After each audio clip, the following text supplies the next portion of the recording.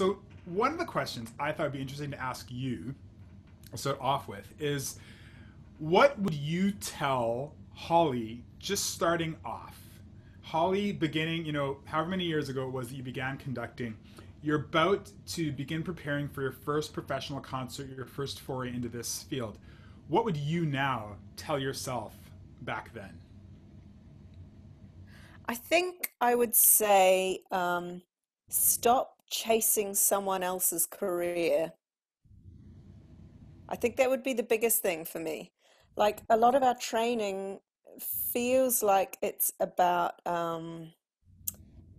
we have an ideal in mind of what we're supposed to do, the orchestras we would love to work with, the operas we want to conduct, all of these sort of career track sort of ideas and very ambitious ideas. And it's built into our training as musicians of always looking at the top of the pyramid in terms of esteem and not fame necessarily. I don't think classical musicians, other than Lang Lang, could ever claim to be that famous.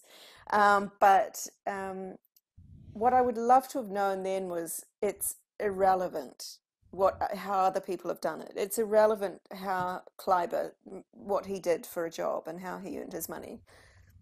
And just look inward and find projects that are meaningful to you, even if they are not in exotic places and do not earn lots of money and are not with fabulous virtuosic players. Find something that's actually meaningful for you to do. Um, and it's so funny. I don't know about you, whether you teach or not. Actually, it's a question for you whether or not you do any teaching. But um, you get these really hyped up, ambitious, full of beans, sort of 21-year-olds turn up in conducting classes, and you find yourself cringing because you know that's what you were like, and it's so embarrassing.